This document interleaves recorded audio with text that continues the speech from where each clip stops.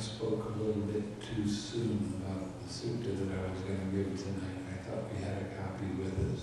We might, but maybe not too. So she's going to go check and see if she can find a copy of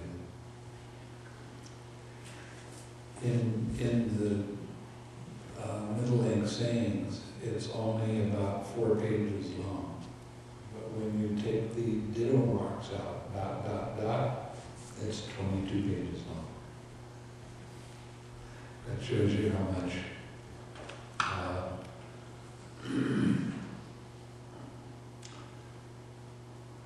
repetition there is. So we have to wait just for a minute.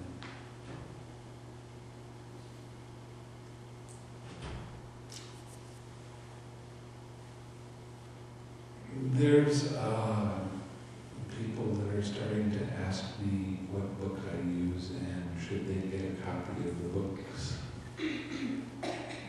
And actually, I would say no, not right now. When people come to practice with me, I have them meditate for 1 year. And after that year, then I start giving books. And I say, read that, come back and we'll talk about it. And after that, then I start giving bigger books. And then I start loading you up. Kema complains she doesn't have enough time to read all the books that I give her. I only give her 3 or 4, sometimes a day.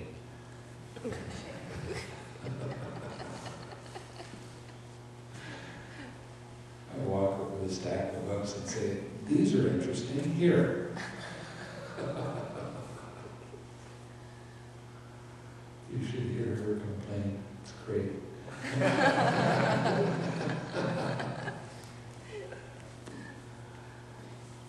Now, one of the things that I was talking about the other day when I was talking about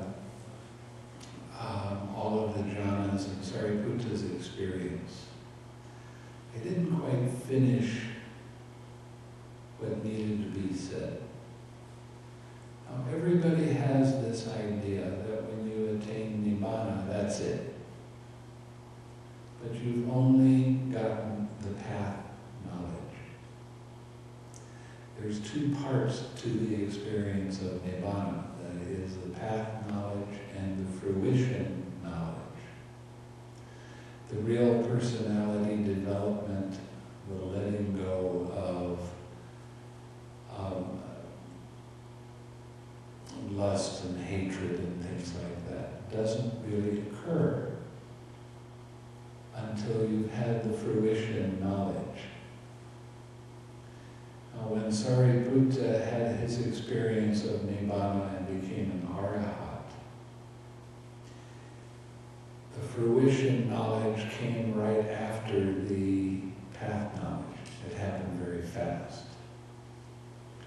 The fruition knowledge is again experiencing the cessation of perception and feeling, seeing dependent origination either 3 times in a row very quickly or 4 times in a row very quickly, depending on whether you're going to be an anagami or an arahat.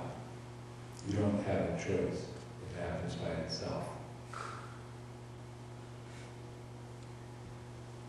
So what happens is you have the path knowledge and you start thinking you're pretty hot stuff. And when somebody has this experience, I say, they come and tell me and I say, okay, that's good. Now, go back and meditate. And that's the last thing they feel like doing. Because there's so much joy and there's so much relief that it's very difficult to sit still. But those rare occasions, there are some people that will do that. And you get to 6R, the joy and all of this happy feeling. But when you experience the fruition, you will see dependent origination not just one time. You'll see it arise and pass away, and then you'll see it all rise and pass away, each one of the links, and then you'll see all the links again rise and pass away. If it happens 3 times very quickly, and then you have the experience of Nibbana, you will be in Anagami. That's the 3rd stage of enlightenment, not enlightenment, awakening. If it happens 4 times in a row very quickly, then you will be an arahat, and that is a fruition. Now, for most people, what happens is they will have the path knowledge, and nothing much happens in their meditation right after that. And then they go home and they start doing a regular meditation, 1 hour or 2 hours a day. And they can be doing things like washing the dishes, taking a shower, whatever. And they will feel their mind just start all of a sudden to get very deep. And then they'll sit down and watch what happens next. And what would happen next would be seeing dependent origination very quickly. And then the experience of Nibbana. And with that, all of the fetters will disappear if they're an arahat. That means they don't have a belief in a personal self, in anything. They give up the idea that rites and rituals will lead to Nibbana. They never again have doubt arise in their mind. Never. They know the path. They know this is right. They experience the cessation of all hatred. It will not arise in their mind again. They experience the cessation of all lust. That will not arise in their mind again. They will let go of, and a lot of people will like this, restlessness disappears. No more restlessness. No more sloth and torpor. No more desire to experience higher realms. You lose all pride. No pride will ever arise again. And all ignorance disappears. Those are the 10 fetters. So when you have the fruition of arahatship, that means that these things will never arise again. You will have complete and perfect understanding of how dependent origination works and how the Four Noble Truths work. Now, what happens for people if they're laymen and they become an arahat? They have a decision that needs to be made. And I know an awful lot of people don't like this idea, but this is the way it is. You either become a monk and gain the purity of the Sangha, or in 7 days you will die from this existence, but you won't be reborn again. So you make a decision what you want to do. The advantage of being around people who are true arahats is great, because their understanding of everything that the Buddha taught is very, very good. And the example of the way they live is really inspiring.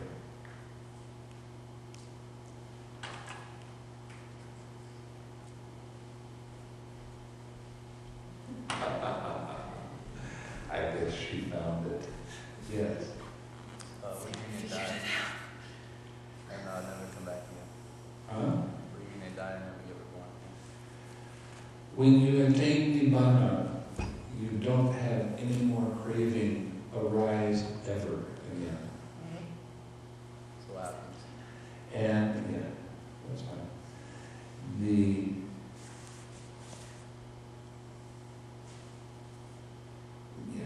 Okay. Without craving, all of the five aggregates that are held together aren't held together anymore. Okay? And in the Anguttara Nikaya, it describes it this way. Suppose you were to build a sandcastle on the beach. And a wave comes and knocks it down. You can't rebuild that sandcastle in exactly the same way again, with all of the grains of sand in exactly the same place. It's impossible. When an arahat dies, there's nothing to hold together the five aggregates, because they're always held together with craving and ignorance. There is no more. So when that arahat dies, there is no more becoming. There is no more arising of anything. Just nothingness. It's not nothing, it's an unconditioned state. Is it physical death or is Physical death. When the Buddha died, a lot of people like to say they prayed to the Buddha to try to get things. He's dead. He's gone. He's not around anymore. His teachings are. The Buddha is not in any of the heavenly realms. so you just don't exist anymore? It's tricky. But no spirit? No.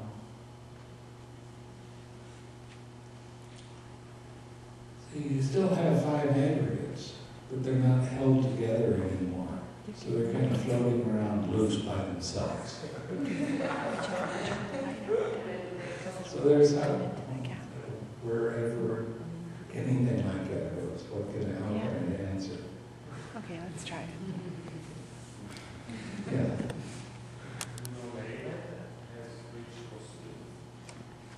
I can't talk about it, That's better. but I'm here to tell you that it is still possible Yeah. today. Do we need to move? No, it's okay. There were laymen during the time of the Buddha that became This arahats, should be an advertisement His for father. Toshiba. became an arahat. But he was in bad health, so he just said, well, I'm not going to do anything about it, I'm just going to fade away. And he did. But there are other instances in the suttas about laymen that do become arahats. And there are instances of laymen becoming anagamis. That's the third stage. And they stayed laymen. Yes. When an Anugami dies, They're reborn in a Brahmaloka. There's a special Brahmaloka for anagamis. And there's 5 different realms that they can be in. They last for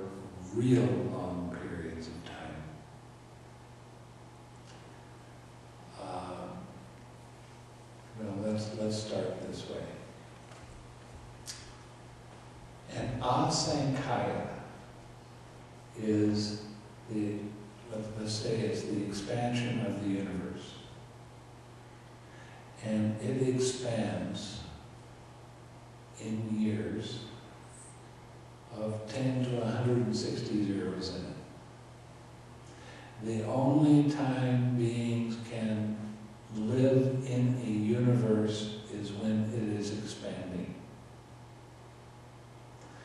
Now, when it gets to a certain point, it will stop for an asankhaya. And then it will contract for an asankhaya. And it'll get real tight, and then it'll be there by itself for a little while, an asankhaya, and then the whole thing starts over again. In the suttas, it talks about the expansion and contraction of the universe, and that's what this is talking about. But it's huge, long lengths of time. So there's 4 asankhayas, and they equal 1 mahakapa. A mahakapa is in years 10 with 540 zeros behind it. So it's kind of a long time. There's 560 zeros, I think. Okay. So you're reborn, you're an anagami and you're reborn in one of these Brahma lokas. They last about 16,000 mahakapas. Okay, that's a long time. But they will never die and be reborn in any of the lower realms. They will experience nibbana and become arahats, and when the karma of their life expires, they will die from there and attain paranibbana. Okay? Fun stuff. So let's see, how many more days are there at this retreat? 3 more? Time to get to work, guys. 2.5.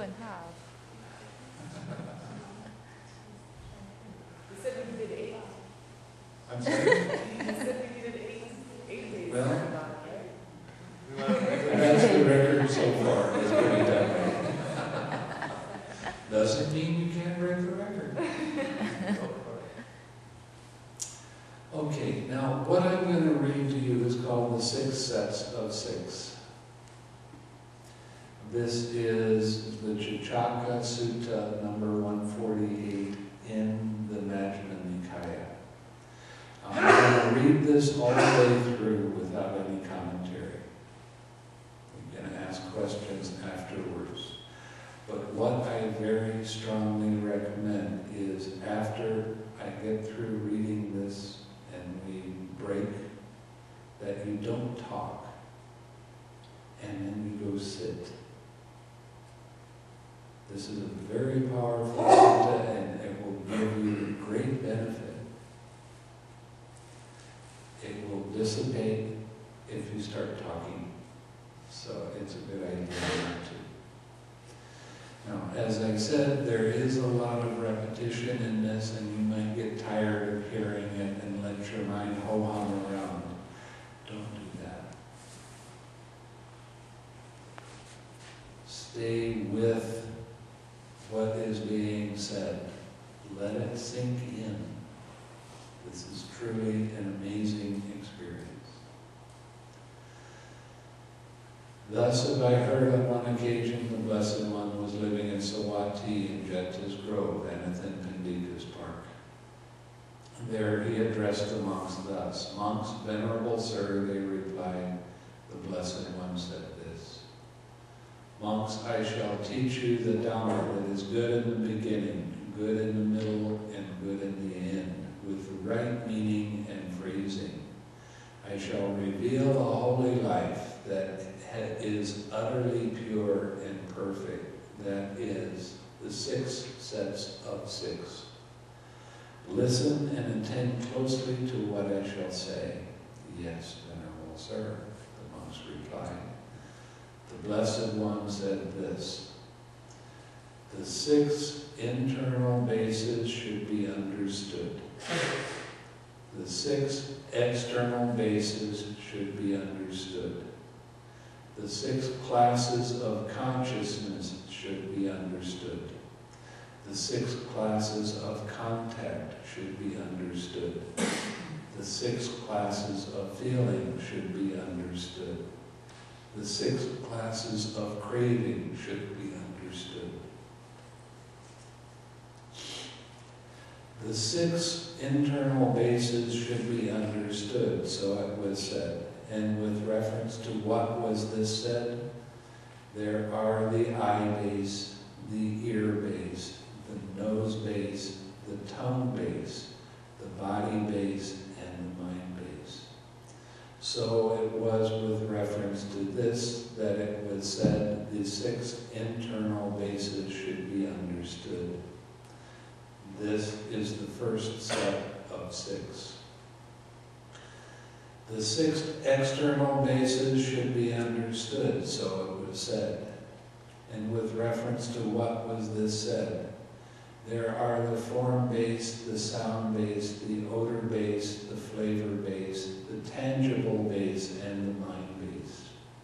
So it was reference to this that it was said the 6 external bases should be understood. This is the second set of 6. The 6 classes of consciousness should be understood, so it was said.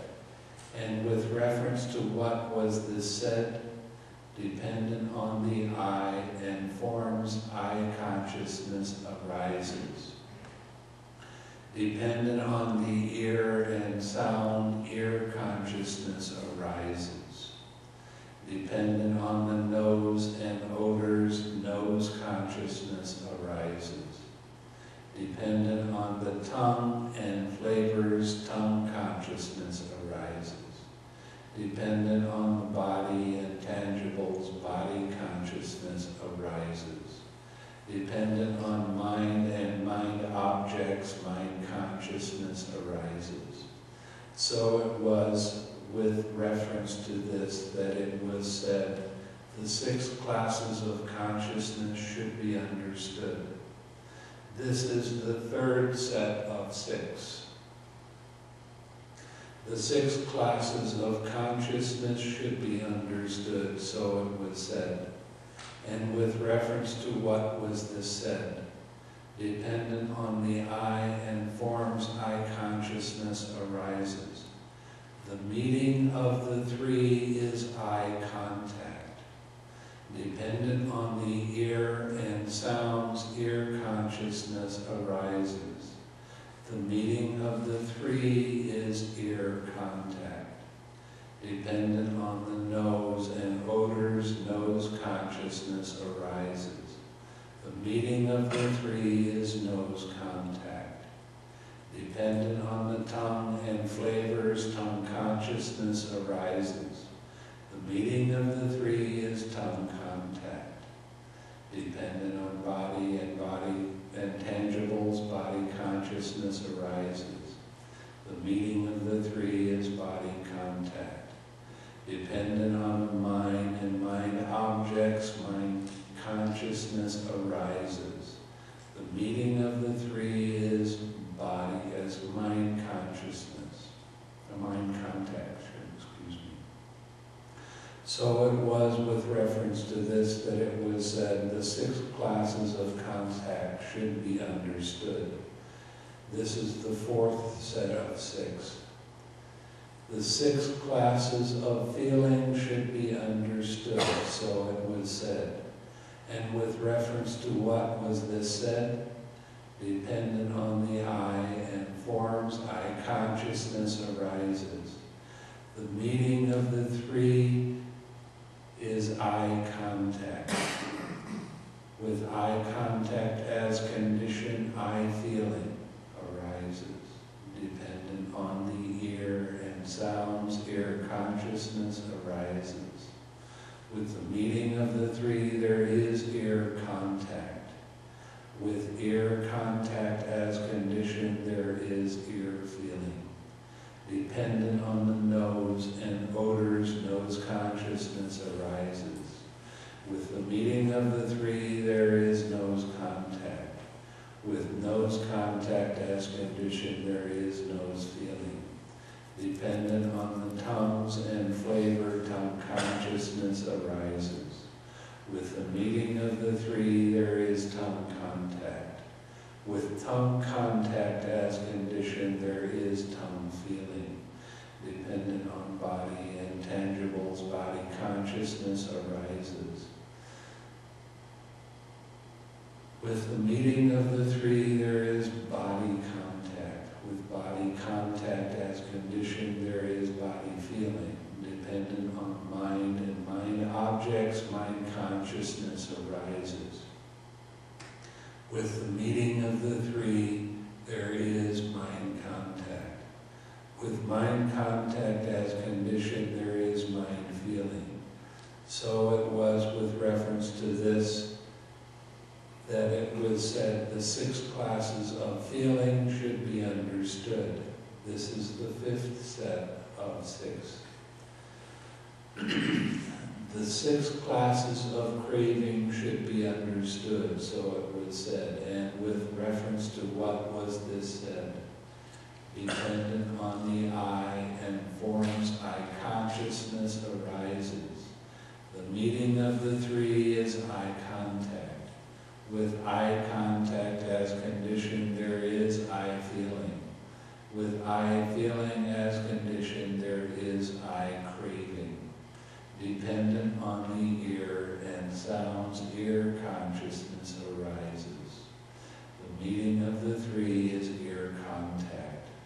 With ear contact as conditioned, there is ear feeling. With ear feeling as conditioned, there is ear craving. Dependent on the nose and odors, nose consciousness arises. The meeting of the three is nose contact. With nose contact as conditioned, there is nose feeling. With nose feeling as conditioned, there is nose craving. Dependent on the tongue and flavors, tongue consciousness arises. The meeting of the three is tongue contact. With tongue contact as conditioned, there is tongue feeling. With tongue feeling as conditioned, there is tongue craving. Dependent on the body and the tangibles, body consciousness arises. The meeting of the three is body contact. With body contact as conditioned, there is body feeling. With body feeling as conditioned, there is body craving. Dependent on mind and mind objects, mind consciousness arises. The meeting of the three is mind contact. With mind contact as conditioned, there is mind feeling.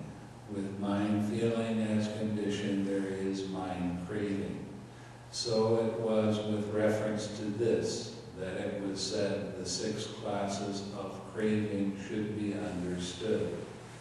This is the 6th set of 6. The demonstration of not self. If anyone says the I is self, that is not acceptable. The rise and fall of the I is seen and understood, and since its rise and fall are discerned, it would follow myself rises and falls. That is why it is not acceptable for anyone to say the I is self. Thus, the I is not self. If anyone says I forms are self, that is not acceptable. The rise and fall of forms are seen and understood, and since their rise and fall are discerned, it would follow myself rises and falls.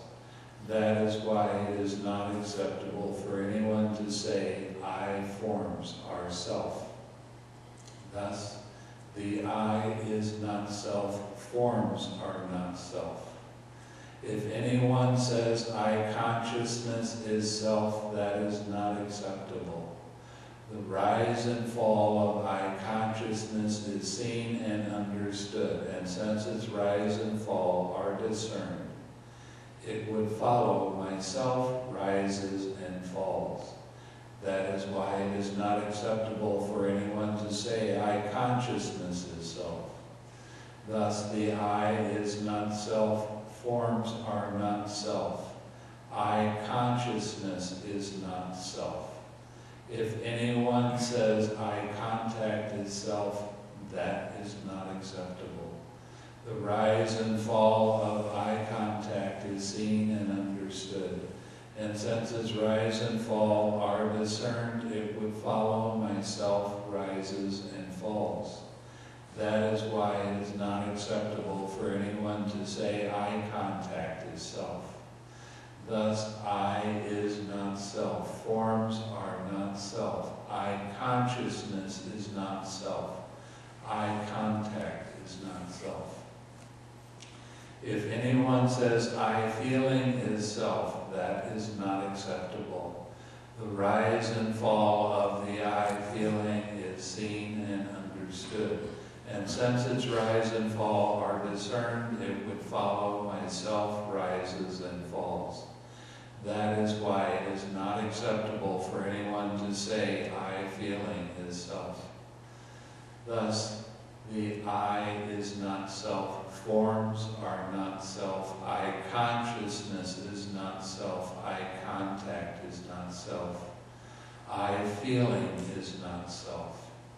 If anyone says I craving is self, that is not acceptable. The rise and fall of I craving is seen and understood, and since its rise and fall are discerned, it would follow myself rises and falls. That is why it is not acceptable for anyone to say I craving is self. Thus, I is not self. Forms are not self. I consciousness is not self. I contact is not self. I feeling is not self. I craving is not self. If anyone says ear is self, that is not acceptable. The rise and fall of the ear is seen and understood, and since its rise and fall are discerned, it would follow myself rises and falls. That is why it is not acceptable for anyone to say the ear is self. Thus, the ear is not self. If anyone says sounds are self, that is not acceptable. The rise and fall of sounds are seen and understood, and since their rise and fall are discerned, it would follow myself rises and falls. That is why it is not acceptable for anyone to say sounds are self. Thus the ear is not self. Sounds are not self. If anyone says ear consciousness is self, that is not acceptable. The rise and fall of ear consciousness is seen and understood, and since its rise and fall are discerned, it would follow myself rises and falls. That is why it is not acceptable for anyone to say ear consciousness is self. Thus the ear is not self. Sounds are not self. Ear consciousness is not self. If anyone says ear contact is self, that is not acceptable. The rise and fall of ear contact is seen and understood, and since its rise and fall are discerned, it would follow myself rises and falls. That is why it is not acceptable for anyone to say ear contact is self. Thus, the ear is not self, sounds are not self. Ear consciousness is not self. Ear contact is not self. If anyone says ear feeling is self, that is not acceptable. The rise and fall of ear feeling is seen and understood, and since its rise and fall are discerned, it would follow myself rises and falls. That is why it is not acceptable for anyone to say ear feeling is self. Thus, the ear is not self, sounds are not self, ear consciousness is not self. Ear contact is not self, ear feeling is not self. If anyone says ear craving is self, that is not acceptable. The rise and fall of ear craving is seen and understood, and since its rise and fall are discerned, it would follow. Myself rises and falls. That is why it is not acceptable for anyone to say ear craving is self. Thus the ear is not self, sounds are not selves. Ear consciousness is not self, ear contact is not self, ear feeling is not self, ear craving is not self. If anyone says nose is self, that is not acceptable. The rise and fall of the nose is seen and understood, and since its rise and fall are discerned, it follows myself rises and falls. That is why it is not acceptable for anyone to say the nose is self. Thus the nose is not self. If anyone says odors are self, that is not acceptable. The rise and fall of odors are seen and understood, and since their rise and fall are discerned, it follows myself rises and falls. That is why it is not acceptable for anyone to say odors are self. Thus the nose is not self.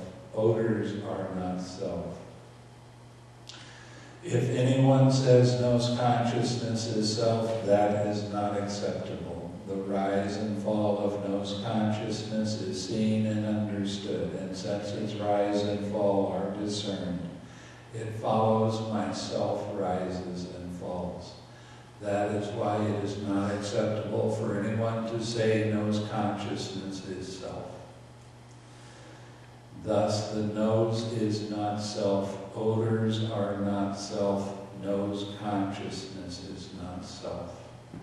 If anyone says nose contact is self, that is not acceptable.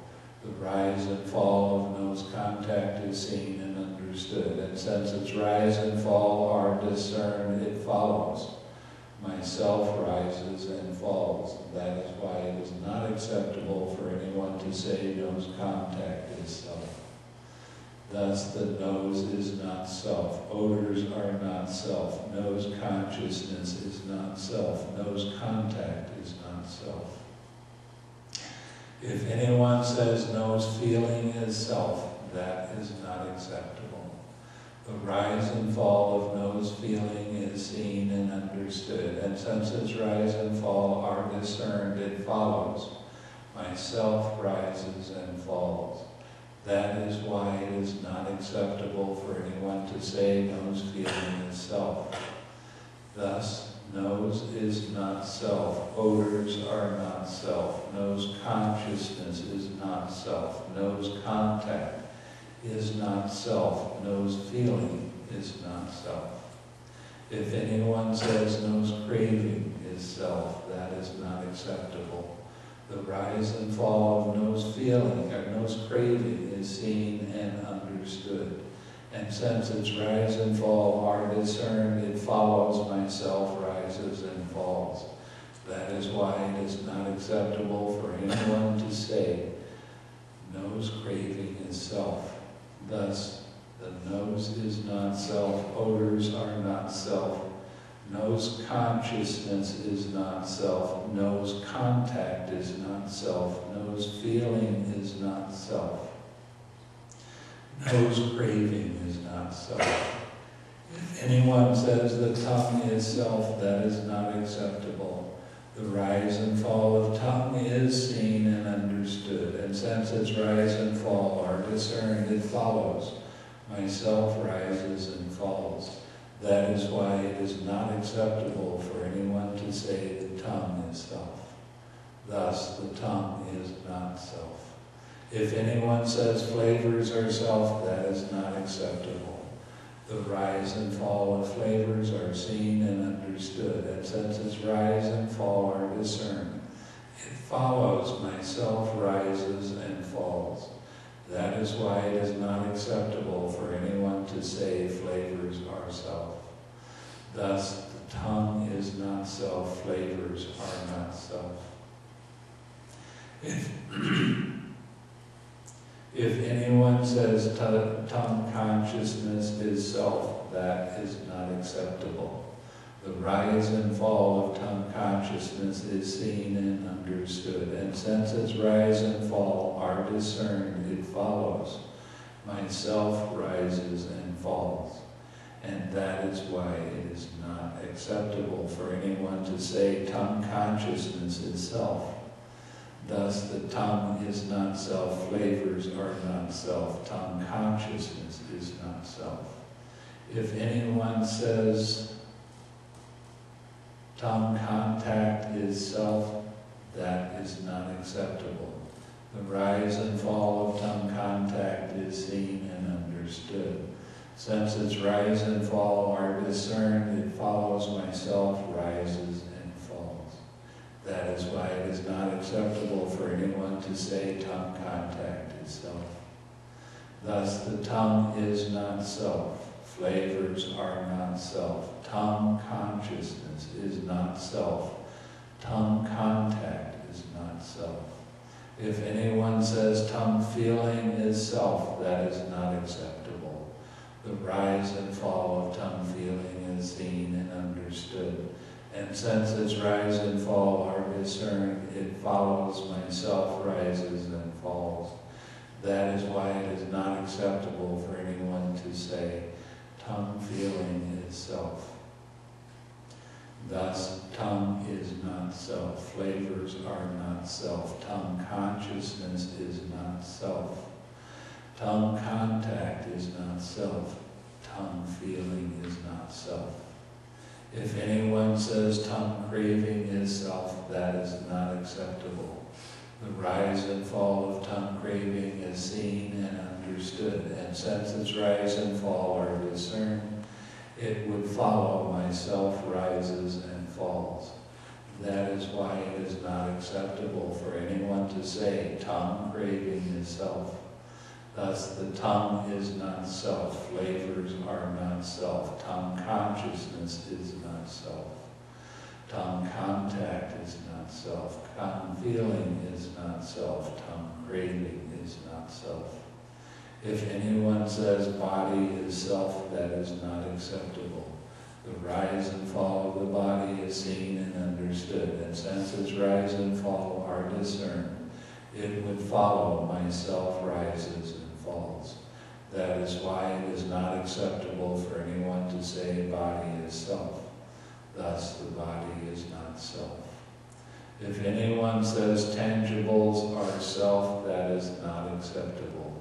The rise and fall of tangibles are seen and understood, and since their rise and fall are discerned, it would follow myself rises and falls.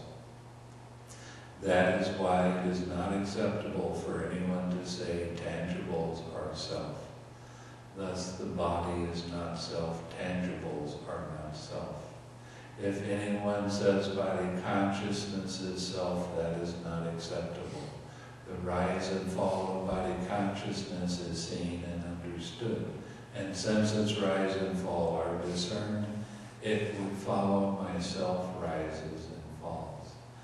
That is why it is not acceptable for anyone to say body consciousness is self. Thus, the body is not self, tangibles are not self, body consciousness is not self. If anyone says body contact is self, that is not acceptable. The rise and fall of body contact is seen and understood, and since its rise and fall are discerned, it would follow myself rises and falls. That is why it is not acceptable for anyone to say body contact is self. Thus, the body is not self, tangibles are not self, body consciousness is not self, body contact is not self. If anyone says body feeling is self, that is not acceptable. The rise and fall of body feeling is seen and understood, and since its rise and fall are discerned, it would follow myself rises and falls. That is why it is not acceptable for anyone to say body feeling is self. Thus the body is not self, tangibles are not self, body consciousness is not self, body contact is not self, body feeling is not self. If anyone says body craving is self, that is not acceptable. The rise and fall of body craving is seen and understood, and since its rise and fall are discerned, it would follow. Myself rises and falls. That is why it is not acceptable for anyone to say body craving is self. Thus the body is not self, tangibles are not self, body consciousness is not self, body contact is not self. Body feeling is not self, body craving is not self. If anyone says mind is self, that is not acceptable. The rise and fall of mind is seen and understood, and since its rise and fall are discerned, it would follow myself rises and falls. That is why it is not acceptable for anyone to say mind is self. Thus, mind is not self. If anyone says mind objects are self, that is not acceptable. The rise and fall of mind objects are seen and understood, and since their rise and fall are discerned, it would follow. Myself rises and falls. That is why it is not acceptable for anyone to say mind objects are self. Thus, mind is not self, mind objects are not self. If anyone says mind consciousness is self, that is not acceptable. The rise and fall of mind consciousness is seen and understood, and since its rise and fall are discerned, it would follow myself rises and falls. That is why it is not acceptable for anyone to say mind consciousness is self. Thus, mind is not self, mind objects are not self, mind consciousness is not self. If anyone says mind contact is self, that is not acceptable. The rise and fall of mind contact is seen and understood, and since its rise and fall are discerned, it would follow myself rises and falls. That is why it is not acceptable for anyone to say mind contact is self. Thus, mind is not self, mind objects are not self, mind consciousness is not self, mind contact is not self. If anyone says mind feeling is self, that is not acceptable. The rise and fall of mind feeling is seen and understood, and since its rise and fall are discerned, it would follow myself rises and falls. That is why it is not acceptable for anyone to say mind feeling is self. Thus, mind is not self. Mind objects are not self. Mind consciousness is not self. Mind contact is not self. Mind feeling is not self. If anyone says mind craving is self, that is not acceptable. The rise and fall of mind craving is seen and understood, and since its rise and fall are discerned, it would follow. Myself rises and falls. That is why it is not acceptable for anyone to say mind craving is self. Thus, mind is not self, mind objects are not self, mind consciousness is not self, mind contact is not self, mind feeling is not self, mind craving is not self.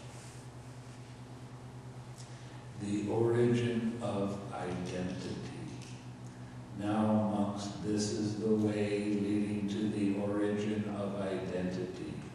One regards the I thus. This is mine, this I am, this is myself. One regards forms thus. This is mine, this I am, this is myself. One regards I consciousness thus. This is mine, this I am, this is myself. One regards I contact thus. This is mine, this I am, this is myself. One regards I feeling thus. This is mine, this I am, this is myself. One regards I craving thus. This is mine, this I am, this is myself. One regards the ear thus. This is mine, this I am, this is myself. One regards sounds thus.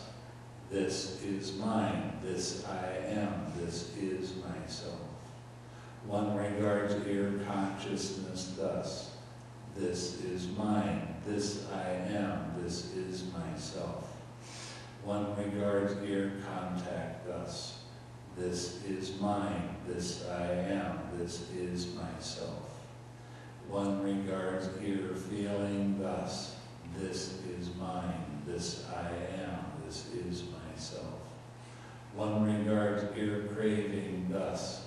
This is mine, this I am, this is myself. One regards the nose thus. This is mine, this I am, this is myself. One regards odors thus. This is mine, this I am, this is myself. One regards nose consciousness thus. This is mine, this I am, this is myself. One regards nose contact thus. This is mine, this I am, this is myself. One regards nose feeling thus. This is mine, this I am, this is myself. One regards nose craving thus. This is mine, this I am, this is myself. One regards the tongue thus. This is mine, this I am, this is myself. One regards flavors thus. This is mine, this I am, this is myself. One regards tongue consciousness thus.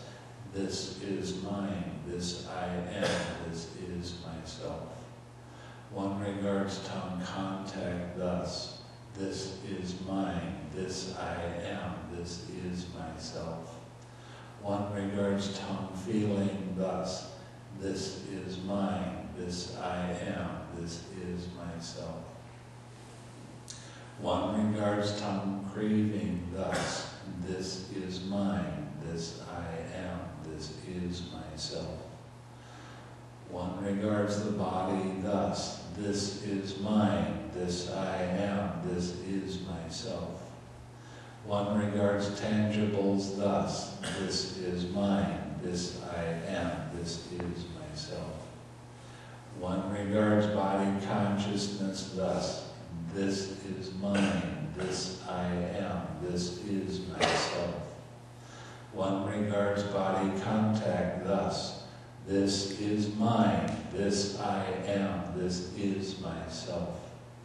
One regards body feeling thus. This is mine, this I am, this is myself.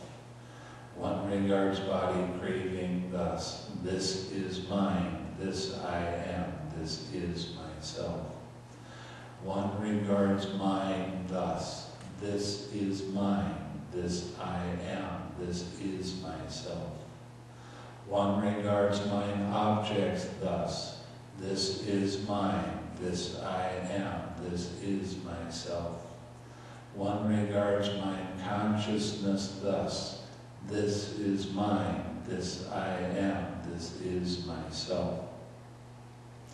One regards mind contact thus. This is mine, this I am, this is myself. One regards mind feeling thus. This is mine, this I am, this is myself.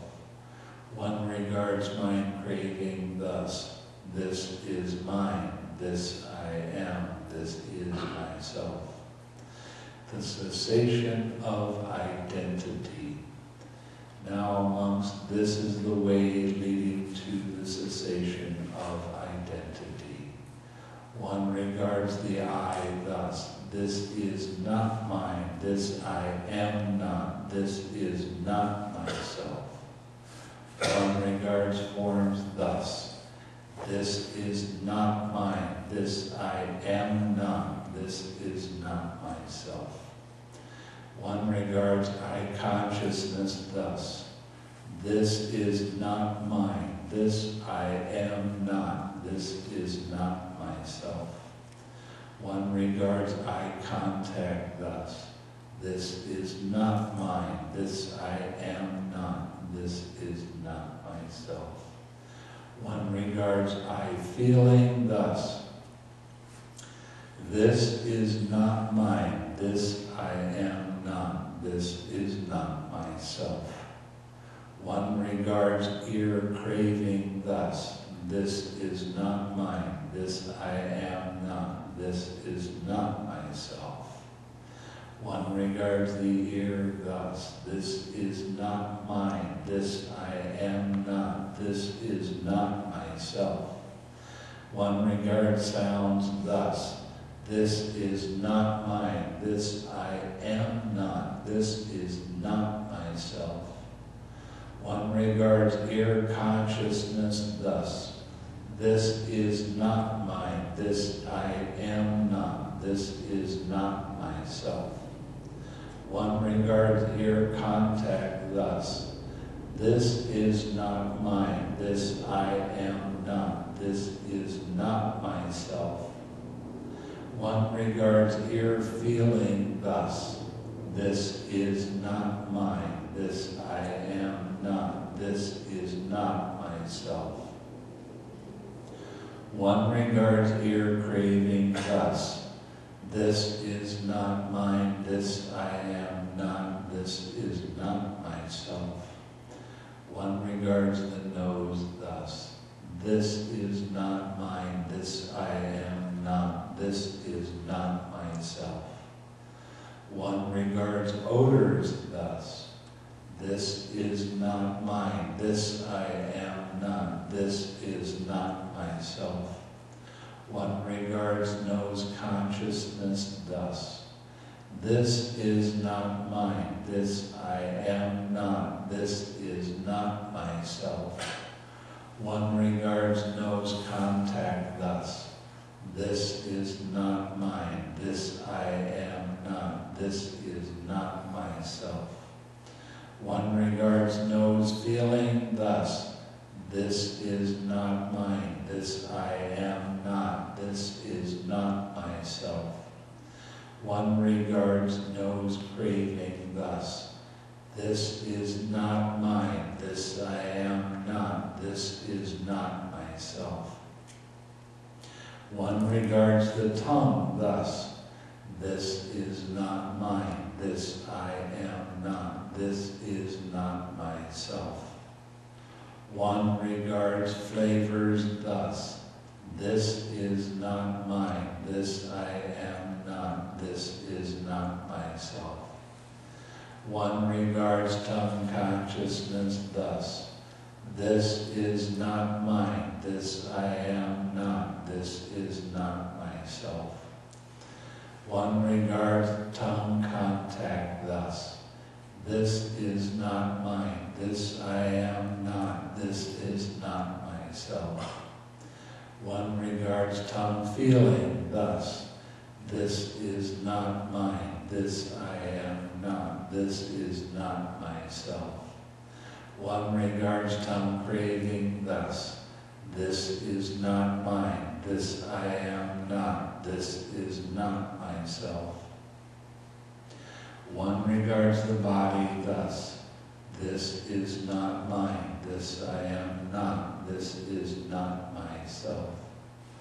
One regards tangibles thus, this is not mine, this is not, this I am not, this is not myself.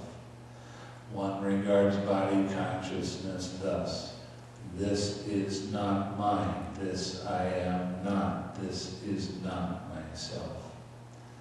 One regards body contact thus, this is not mine, this I am not, this is not myself. One regards body feeling thus, this is not mine, this I am not, this is not myself. One regards body craving thus, this is not mine, this I am not, this is not myself. One regards mind thus, this is not mine, this I am not, this is not myself. One regards mind objects thus, this is not mine, this I am not, this is not myself. One regards mind consciousness thus, this is not mine, this I am not, this is not myself. One regards mind contact thus, this is not mine, this I am not, this is not myself. One regards mind feeling thus, this is not mine, this I am not, this is not myself. One regards mind craving thus, this is not mine, this I am not, this is not myself. Underlying tendencies. Monks dependent on the I and forms I consciousness arises. The meeting of the three is eye contact. With eye contact as condition, there arises an I feeling, felt as pleasant or painful or neither pleasant nor painful. When one is touched by a pleasant I feeling, if one delights in it, welcomes it, and remains holding to it, then the underlying tendency to lust underlies within one. When one is touched by a painful I feeling, if one sorrows, grieves, laments, weeps, beating one's breast and becomes distraught, then the underlying tendency to aversion lies within one. When one is touched by neither pleasant nor painful I feeling, if one does not understand as it actually is, the origination, the disappearance, the gratification, the danger and the escape in regard to that I feeling, then the underlying tendency to ignorance lies within one. Monks, that one shall here and now make an end of suffering without abandoning the underlying tendency to lust for pleasant I feeling, without abolishing the underlying tendency to aversion towards painful I feeling, without extirpating the underlying tendency to ignorance in regard to neither pleasant nor painful I feeling, without abandoning ignorance and arousing true knowledge, this is impossible. Monks dependent on the ear and sounds, ear consciousness arises. The meeting of the three is ear contact. With ear contact as condition, there arises an ear feeling, felt as pleasant or painful or neither pleasant nor painful. When one is touched by a pleasant ear feeling, if one delights in it, welcomes it, and remains holding to it, then the underlying tendency to lust lies within one. When one is touched by a painful ear feeling, if one sorrows, grieves, and laments, beating one's breast and becomes distraught, then the underlying tendency to aversion lies within one. When one is touched by neither pleasant nor painful ear feeling, if one does not understand as it actually is the origination, the disappearance, the gratification, the danger, and the escape in regard to that ear feeling, then the underlying tendency to ignorance lies within one.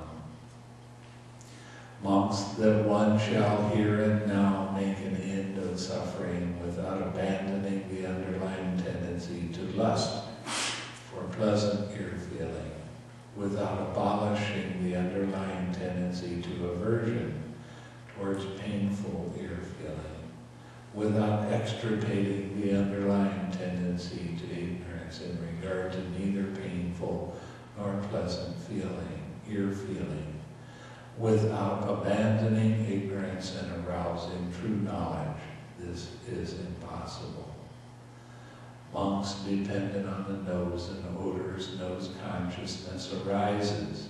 The meaning of the three is nose contact. With nose contact as condition, there arises a nose feeling, felt as pleasant or painful, or neither pleasant nor painful. When one is touched by a pleasant nose feeling, if one delights in it, welcomes it, and remains holding to it, then the underlying tendency to lust lies within one. When one is touched by a painful nose feeling, if one sorrows, grieves, and laments, weeps, beating one's breast, and becomes distraught, then the underlying tendency to aversion lies within one.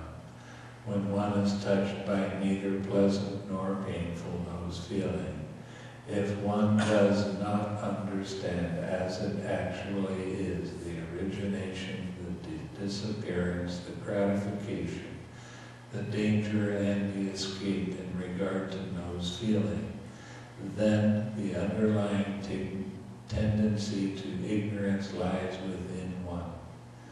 Monks, that one shall here and now make an end of suffering without abandoning the underlying tendency to lust for pleasant nose feeling, without abolishing the underlying tendency to aversion towards painful nose feeling, without extirpating the underlying tendency to ignorance in regard to neither pleasant nor painful nose feeling, without abandoning ignorance and arousing true knowledge. This is impossible. Monks, dependent on tongue and flavors, tongue consciousness arises. The meeting of the three is tongue contact. With tongue contact as condition, there arises tongue feeling, felt as pleasant or painful, or neither pleasant nor painful. When one is touched by a pleasant tongue feeling, if one delights in it, welcomes it, and remains holding to it, then the underlying tendency to lust lies within one. When one is touched by a painful tongue feeling, if one sorrows, grieves, and laments, weeps, beating one's breast, and becomes distraught, then the underlying tendency to aversion lies within one. When one is touched by neither pleasant nor painful tongue feeling, if one does not understand as it actually is the origination, the disappearance, the gratification, the danger, and the escape in regard to that tongue feeling, then an underlying tendency to ignorance lies within one. Monks, that one shall here and now make an end of suffering without abandoning the underlying tendency to lust for pleasant tongue feeling, without abolishing the underlying tendency to aversion towards painful tongue feeling, without extirpating the underlying tendency to ignorance in regard to neither pleasant nor painful tongue feeling, without abandoning ignorance and arousing true knowledge. This is impossible. Monks, dependent on body intangibles, body consciousness arises. The meeting of the three is body contact.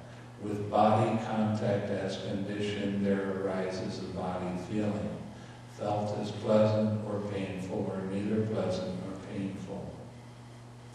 When one is touched by a pleasant body feeling, if one delights in it, welcomes it, and remains holding to it, then the underlying tendency to lust lies within one. When one is touched by a painful body feeling, if one sorrows, grieves, and laments, weeps, beating one's breast, and becomes distraught, then the underlying tendency to aversion lies within one. When one is touched by a neither pleasant nor painful body feeling, if one does not understand as it actually is the origination, the disappearance, the gratification, the danger, and the escape in regard to that feeling, then the underlying tendency to ignorance lies within one.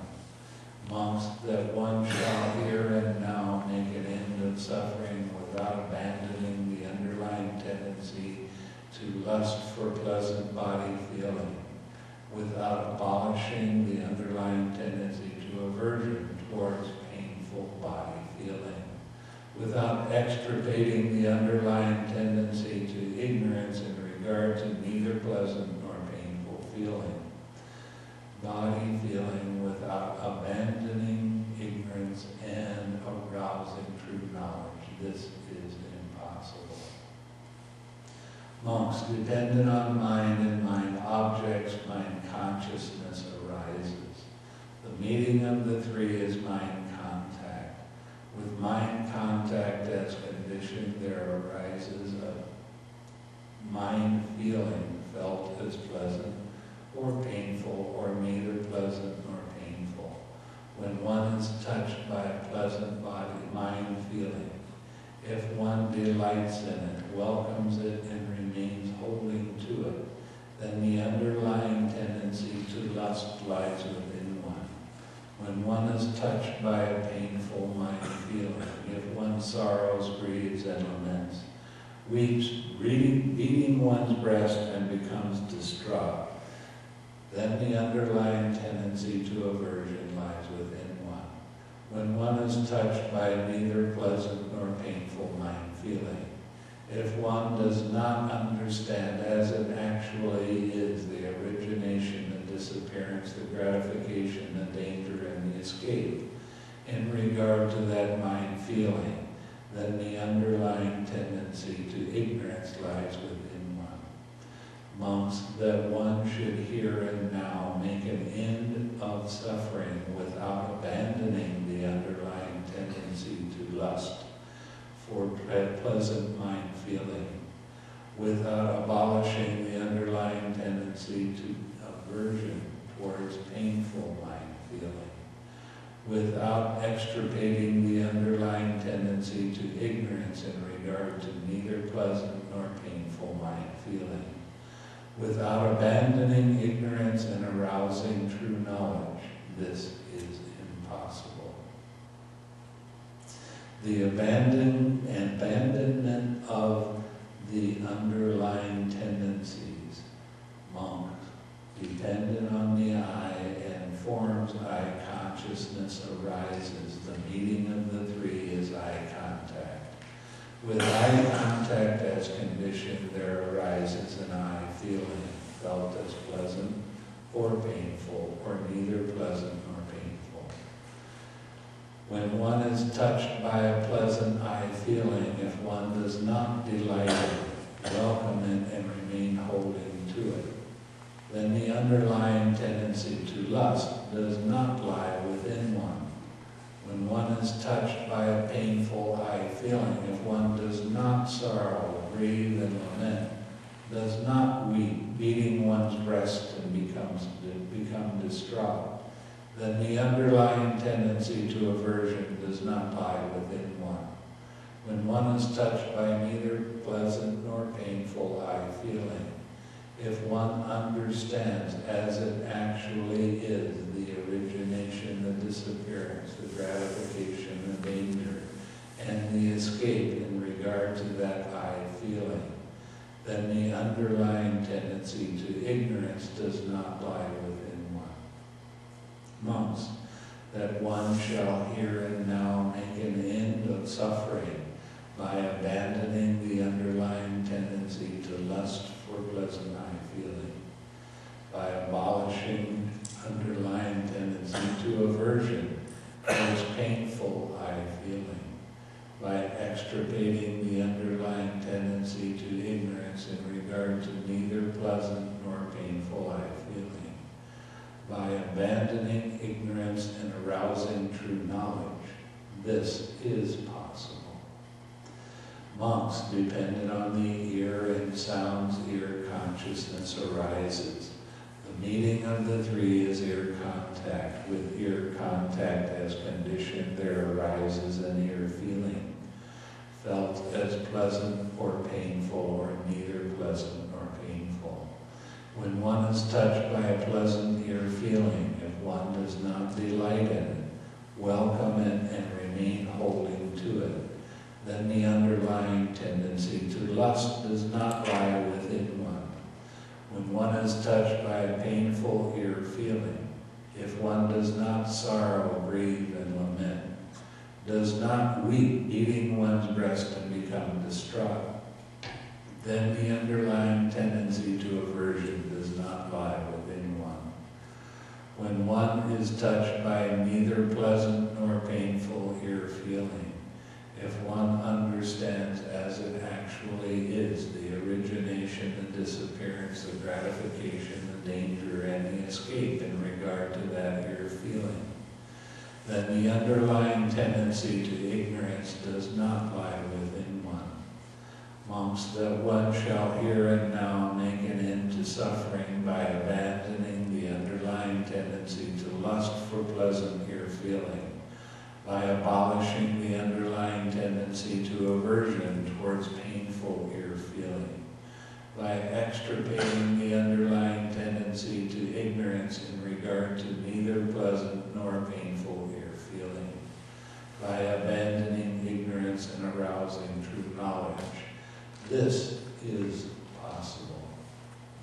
Monks, dependent on the nose and odors, nose consciousness arises. The meeting of the three is nose contact. With nose contact as condition, there arises a nose feeling, felt as pleasant or painful, or neither pleasant nor painful. When one is touched by a pleasant nose feeling, if one does not delight in it, welcome it, and remain holding to it, then the underlying tendency to lust does not lie within one. When one is touched by a painful nose feeling, if one does not sorrow, grieve, and lament, does not weep, beating one's breast and become distraught, then the underlying tendency to aversion does not lie within one.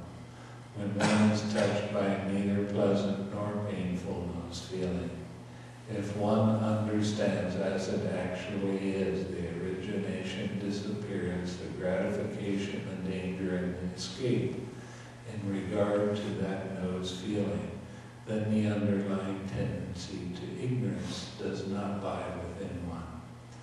Monks, that one shall here and now make an end of suffering by abandoning the underlying tendency to lust for pleasant nose feeling, by abolishing the underlying tendency to aversion towards painful nose feeling, by extirpating the underlying tendency in regard to neither pleasant nor painful nose feeling, by abandoning ignorance and arousing true knowledge. That is possible. Monks, dependent on the tongue and flavors, tongue consciousness arises.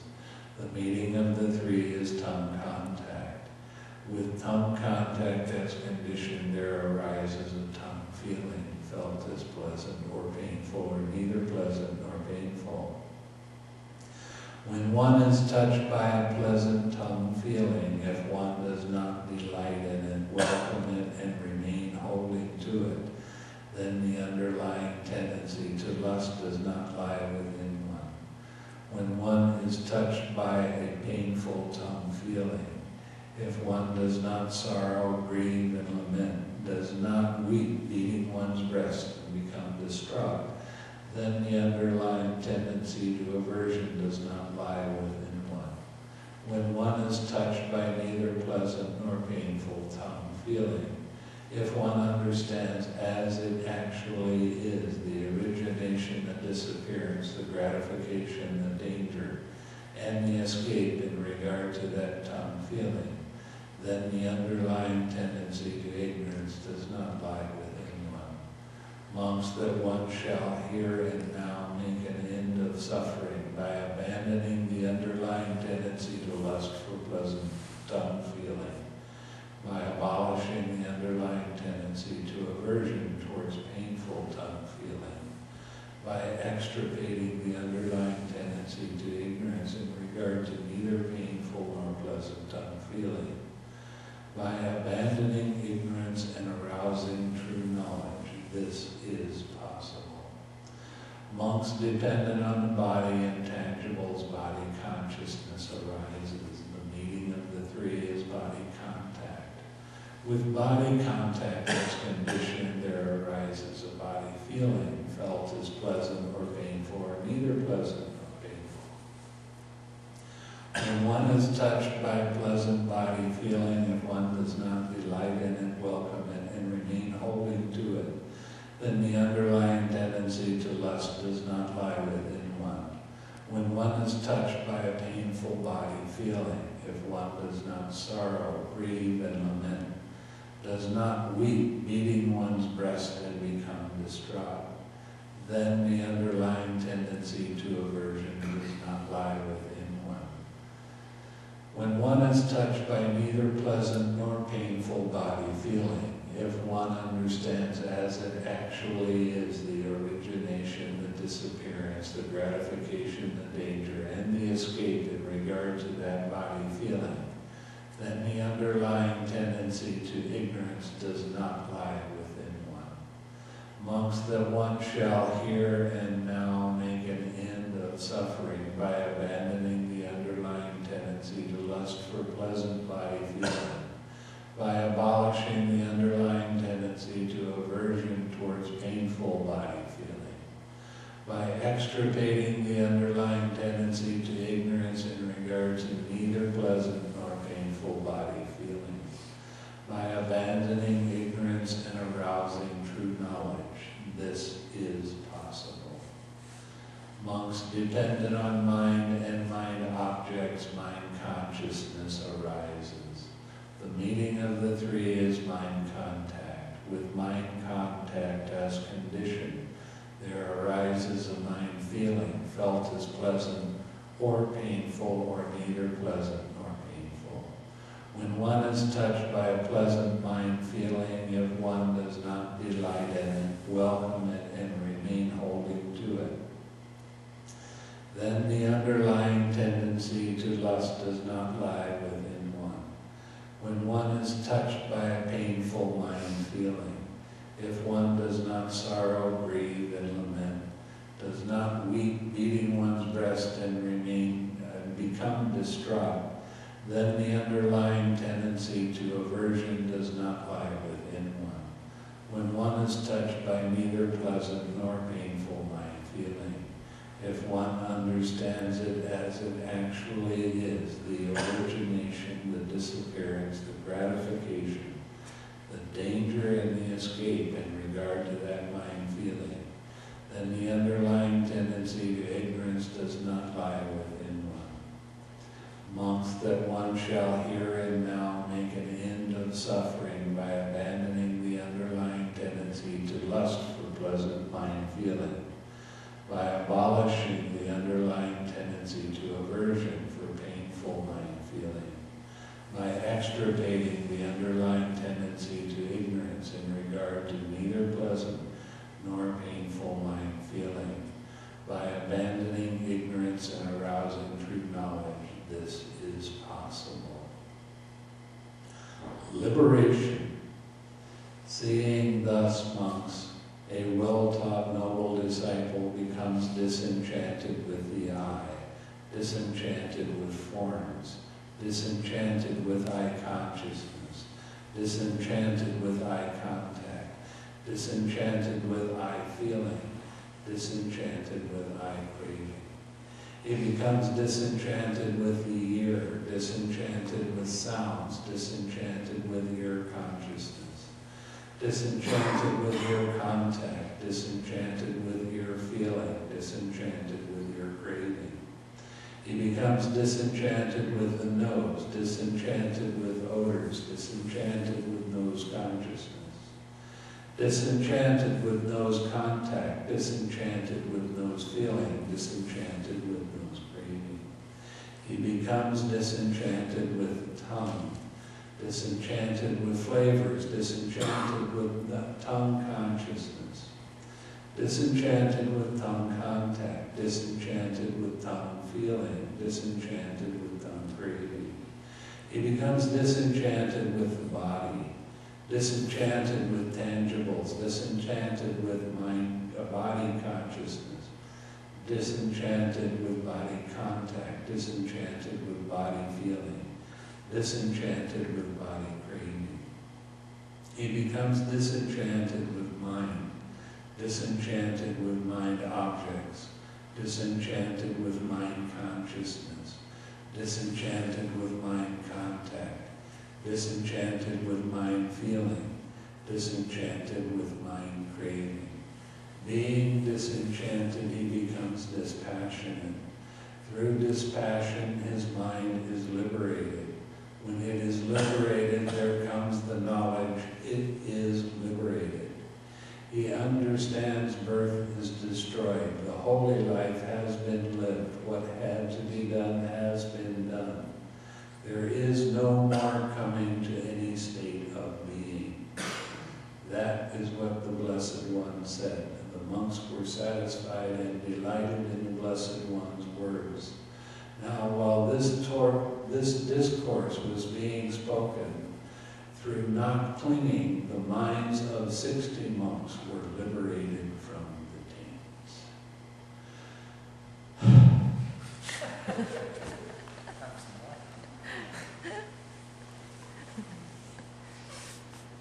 So, I know that that was long, I know that there's a lot of repeating it, and I also know that there's great advantage to this. So, please now try not to talk too much, and do your sitting. A lot of the things that I've repeated over and over and over again, this is not mine, this I am not, this is not myself, will come up for you. Let's see. Okay? So let's share some merit. May suffering ones be suffering free, and the fear-struck fearless be